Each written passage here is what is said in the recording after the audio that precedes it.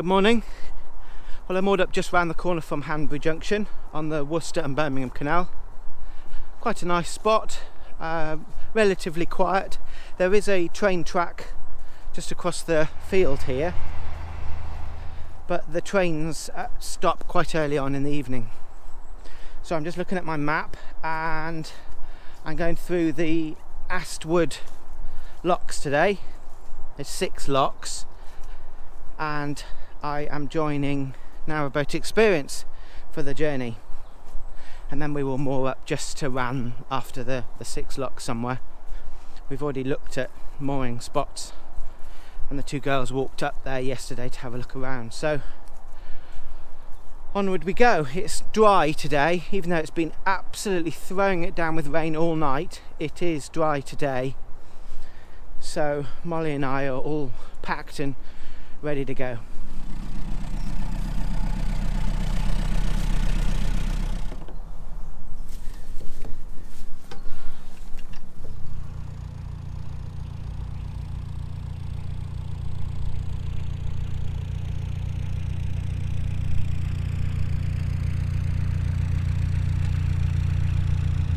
It's really quite a nice bit of canal, this.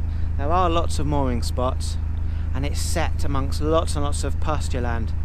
Now it's quite a long pound, and that's quite good because you will build up enough enthusiasm and energy to start the 6 locks, and then there's a short pound, and then there's something 30 plus locks, and I'll start to see the hills for how those locks go over the hill pretty soon. So this is the calm before the storm, as it were.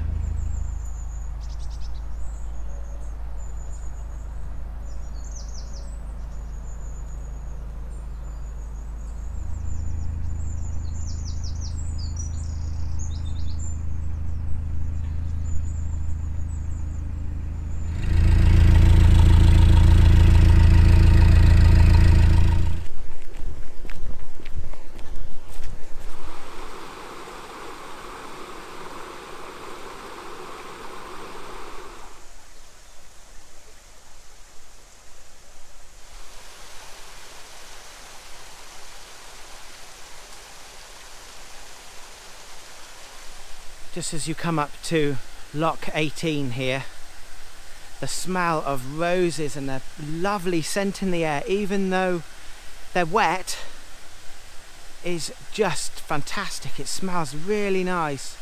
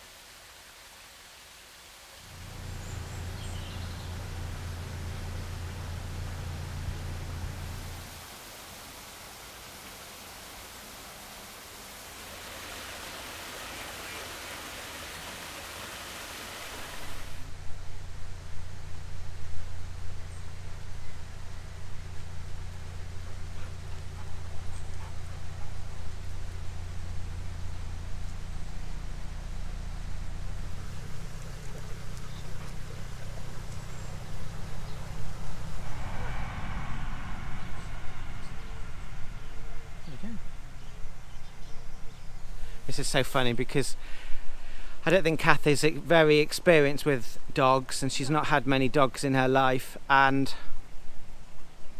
I've just told Molly to get on their boat and she's like, oh, what do I do? Is this your new boat, Mol? New owner? Yep, we're best friends now. Good girl, look at you! Look how happy she is! Look how happy you are!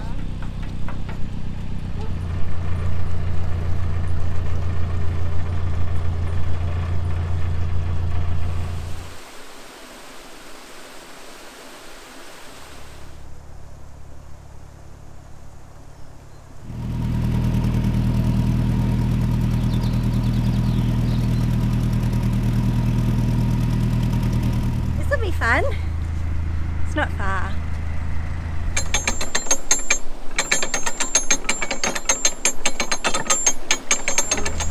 did we have to empty this lock behind us? I actually think it's because the lock house and the garden probably flood if the lock's full in weather like this, and anytime actually, because it's such a short pound. So I think that's probably the reason why.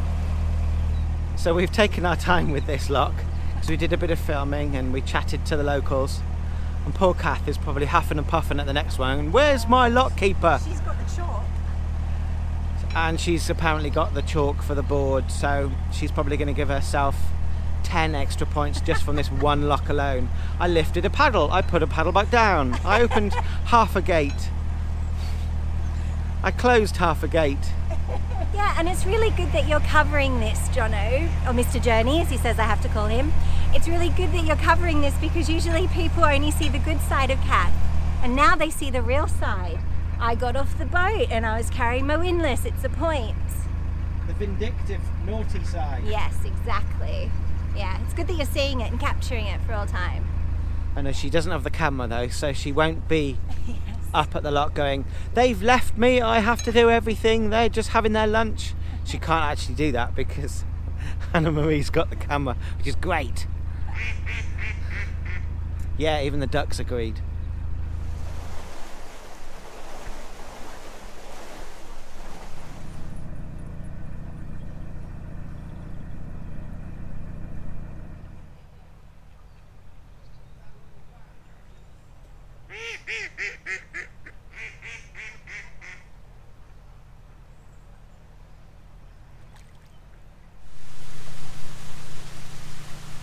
As you ascend Astwood Locks, to the west is the Droitwich Transmitting Station.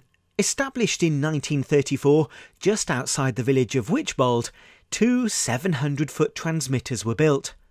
Call sign 5GB was to broadcast the medium-wave BBC Midland programme, and call sign 5XX, the long-wave transmitter, was to broadcast the BBC National programme. A year earlier, however, the riggers forming the construction team had built up to 500 feet, but then argued their pay was insufficient and wanted higher danger money to work at 600 to 700 feet, and went on strike. These were the highest structures being built in the United Kingdom at the time, so there was no precedent to guide either the contractors or the men in fixing the rates. Construction finally continued after a maximum rate of 4 shillings a day was agreed when the full height was reached. Bright red lights illuminate the transmitters at night, and locals have renamed the site the Devil Horns of Wychbold.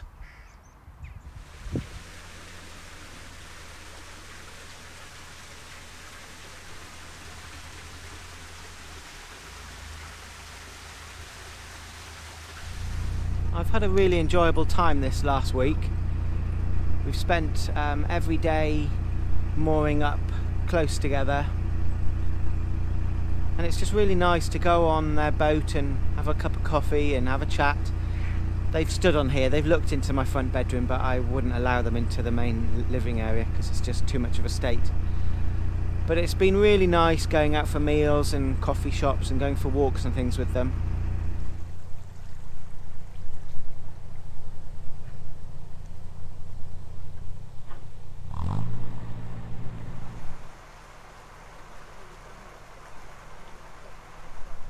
I haven't really done the Molly sit and me drive off into the distance recently because I got quite a lot of flack from viewers saying I was bullying her, and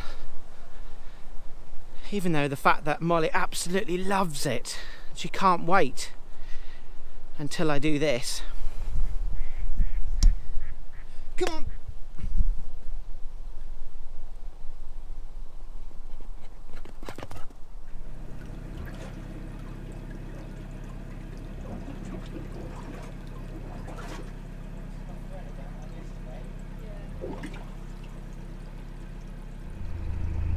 Oh, that's nice. Why? Well, she's very responsive. Is it the bigger engine maybe?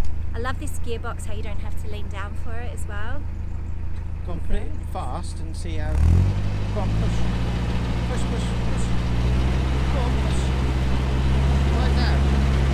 Go on. I'm not a thrill seeker. But she's really nice.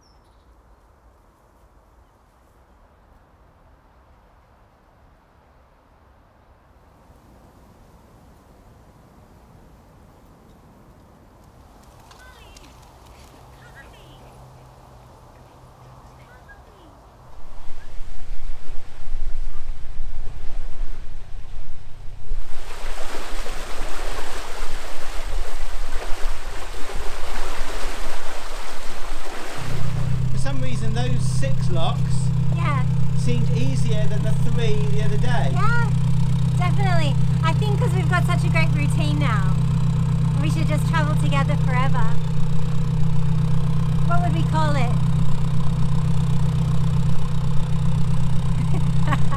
Kath said she's not going to come.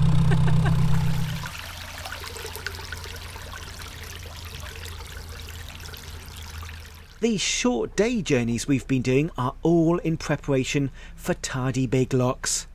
In next week's vlog, we go up all 36 locks in one long, wet and tiring day. But before then, I'd like to thank Roddy Jenkins for his top-level Patreon support. Thanks, Roddy. Until next time, see you later.